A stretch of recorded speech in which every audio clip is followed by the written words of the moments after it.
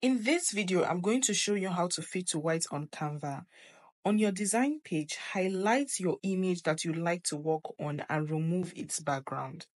Then reduce its transparency.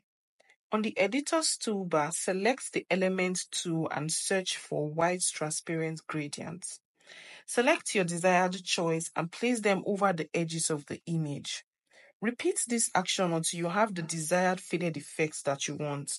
And that's about it. That's how to fade to white on Canva. If you have any questions, please let me know in the comments below and I'll do my best to help you out.